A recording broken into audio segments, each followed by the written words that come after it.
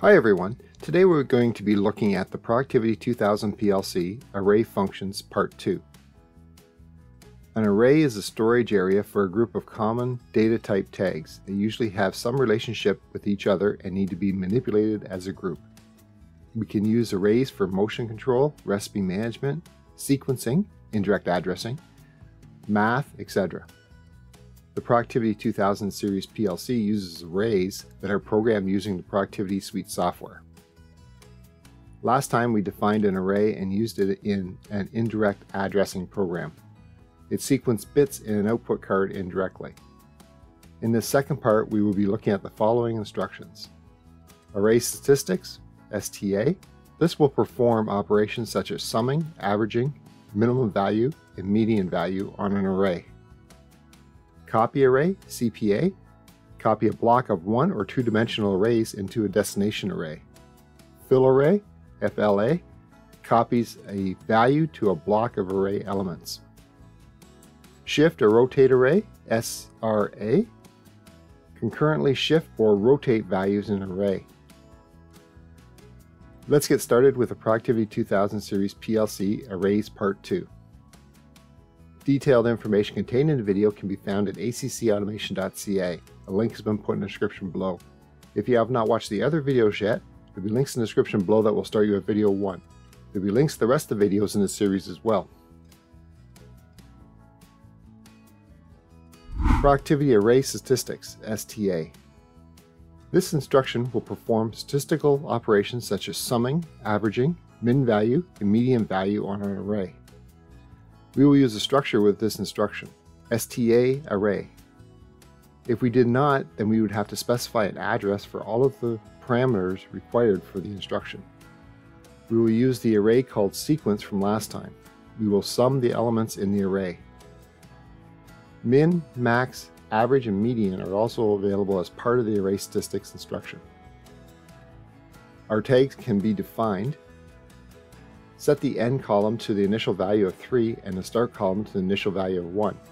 Our instruction will then add or sum the elements of the one-dimensional array starting at 1 and ending at 3. Note, all arrays will start with 1. Switch 2 is used to execute the array statistics instruction. Our array sequence has the elements 0, 1, and 3 added together. This will produce the output 4 in the output parameter.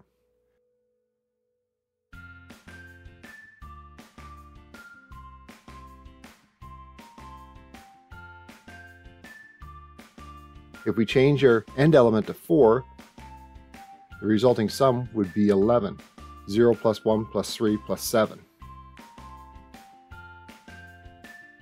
Productivity Copy Array, CPA. This instruction will copy a block of one or two-dimensional arrays into the destination array. We have added two arrays. Call up the tag database by hitting the icon under the right program in the application tools or from the main menu, Edit, Tag Database. When the tag database window appears, select Add Tags to the bottom left of the window to add tags. Our two arrays are called Source Array and Destination Array, or DEST. They are both 16-bit, unsigned, two-dimensional arrays with 2 rows and 2 columns. Our source array contains the values of 1, 2, 3, and 4. We will use a structure with this instruction called CPA array. The source array will be source array and the destination array will be DEST array. Ensure that the copy value is selected. Notice that we can also select clear source and copy binary. When switch 3 is enabled, our copy is executed. You will see the source array is copied to the destination array. Productivity Fill Array, FLA. This instruction will copy a value to a block of array elements. We will use the structure name FLA array.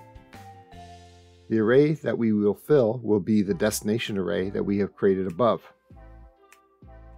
Define the following tags for our instruction. Start row 1, start column 1, end row 2, end column 2.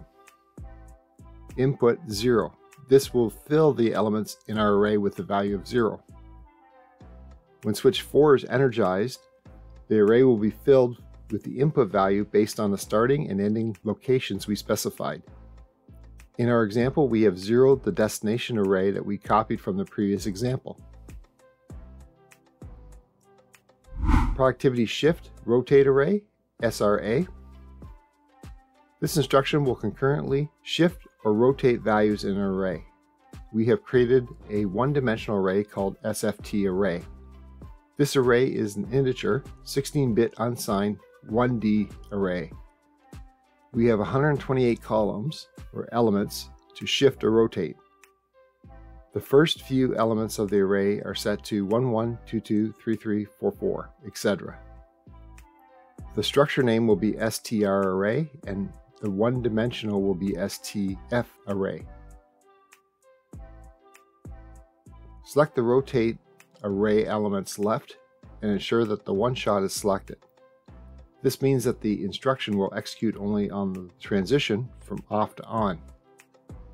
Switch 5 will execute the shift rotate array instruction on the leading edge, one shot.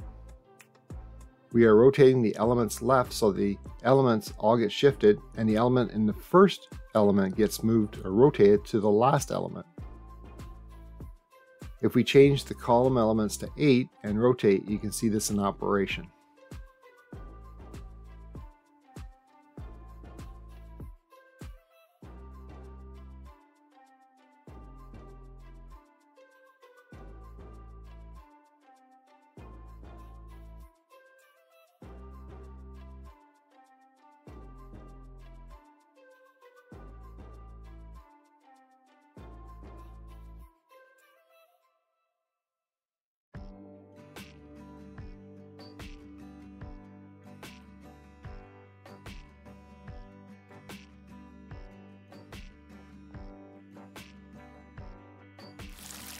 If you enjoyed this video, please hit the like button below. If you have any questions about the video, please leave a comment below and I'll do my best to answer it. If you want more information about us or you want our free ebooks on numbering systems or robust data logging, please click on the link in the description below to get it.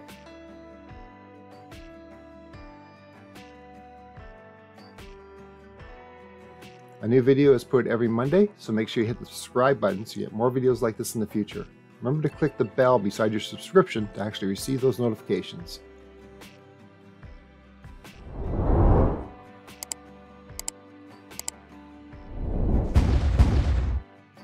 Thanks so much for watching.